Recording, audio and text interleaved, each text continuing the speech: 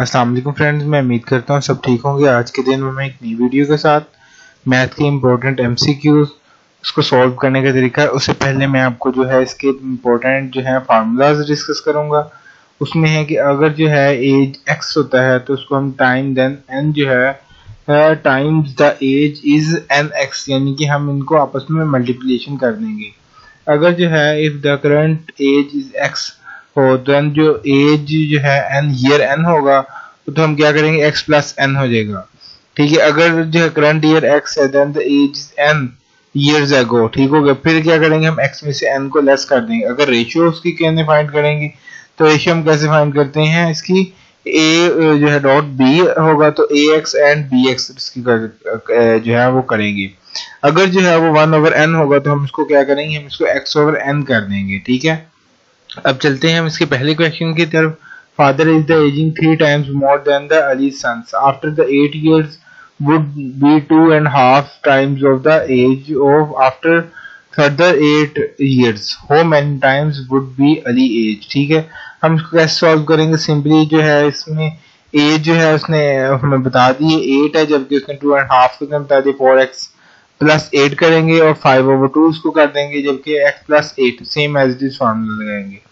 8x is equal to 16 आ जाएगा और is equal to 5x plus 40 आ जाएगा। ठीक होगा, 40 ये आपको इसको सॉल्व करेंगे तो ये 40 आ जाएगा और ये 5x आ जाएगा यहाँ पे। और इसी तरह इसको जब इक्वल करेंगे तो x की अमाउंट से एक तरफ चल जाएंगे दूसरी एक तरफ। 3x is equal to 24 divide करेंगे 3 को बोथ साइड से तो ये 8x इसका आंसर आ जाएगा। ठीक हो गया, अब इसकी रेशियो फाइंड करने के लिए हम क्या करेंगे 4x प्लस 16 करेंगे, जबकि x प्लस 16 तो ये 48 ओवर 24 को हम डिवाइड करेंगे तो इसका 2 टाइम्स का आंसर होगा, ये इनका करेक्ट आंसर 2 होगा। नेक्स्ट हमारा क्वेश्चन है the some of the ageing of 5 children born at the initiative of 3 years each is 50 years. What is the age of the youngest child? ठीक है, लेट द इसको as हम कैसे करेंगे x is equal to x plus 3 और x plus 6 x plus 9 और x plus 12। ठीक है, तो हम इसको क्या करेंगे, इसको सिंप्लीफाई इनकी एजिंग को निकालेंगे, इक्वल टू इसको कर देंगे ये 50 हो गया इसका इक्वल टू। ठीक है, क्योंकि 50 इयर्स उसने बता दिया है। ठीक हो गया, नेक्स्ट हम इसको सॉल्व करेंगे तो ये 5x इज इक्वल टू 20 आ जाएगा। ठीक है, इसको मजीद हम सॉल्व करेंगे 5 को 2 अंदर डिवाइड कर देंगे तो ये 4, यानी कि इसका आंसर 4 इयर्स होगा।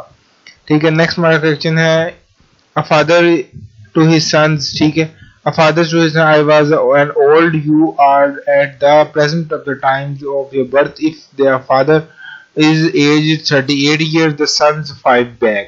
ठीक हो गया, अब हम इसमें सिंपली इसको कैसे करेंगे, इसमें तो जो एज उसने बता दी है उसकी वो 38 में से x माइनस करेंगे इज इक्वल टू x और उसने 2x इज इक्वल टू 38 उसने बता दी। ठीक हो गया, उसने 2 टाइम्स रिवर्स बताया था। x इज इक्वल टू 19 कैसे आया कि 2 को 2 से डिवाइड कर दिया। अब उसने कहा सन एज 5 years बैक। ठीक है, अब हमने क्या करना, जो 19 आया है 19 में से हमने 5 लेस कर दें तो 14 होगा, 14 यानी कि इसका आंसर होगा आंसर ए। नेक्स्ट हमारा क्वेश्चन है A is the 2 years old B who is the twice an old C.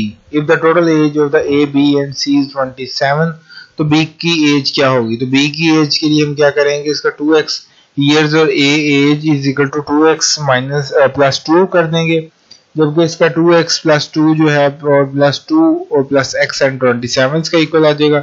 इसको हम x के अमाउंट से एक साइड में लेंगे 5x इज इक्वल टू 25 आएगा हमारे पास।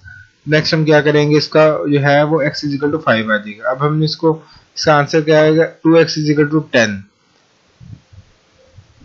अब हमारा इसका आंसर 10 होगा। नेक्स्ट हमारा क्वेश्चन है in the present age of the Samir and the Amid is the ratio 5 and 4 respectively. There are years enhanced. The ratio of the aging will be 11 and 9 respectively. What is the aging present in the year? हम इसको कैसे solve करेंगे, 5x plus जो है हम कर देंगे 3 equal 11 के आ जाएगा। नेक्स्ट हम 4x plus 3 is equal to 9 आ जाएगा। अब हम इनको कैलकुलेशन करेंगे, सिंपली 5x प्लस 3 कर लेंगे और 4x प्लस 3 कर देंगे। ठीक है, 9 और 11 दोनों तरफ आ गया, 45x प्लस 7 27 आएगा और यहाँ पे 44x प्लस 27।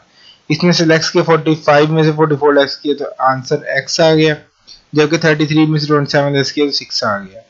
ठीक है, 4x इज इक्वल टू 24 इसका जो है वो आंसर, यानी कि 24 ईयर्स इसका आंसर होगा।